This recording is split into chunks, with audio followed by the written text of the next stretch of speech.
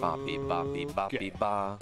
We're level 5 now, and we have access to a base human machine gun. When you get loot in this game, whether it's a head or a gun, you can have modifiers on it. So we can see those blasters. Can we go back to those blasters really quick? That one has less bullet spread, and what does the other one have? The other blaster? It pierces through an enemy, so you can shoot 2 agents for the price of 1 bullet. Wow!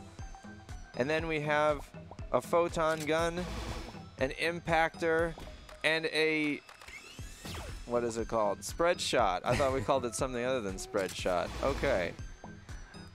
And you can see how the alien fires when you hover over each one in case you're not sure. It also tells you about the DPS.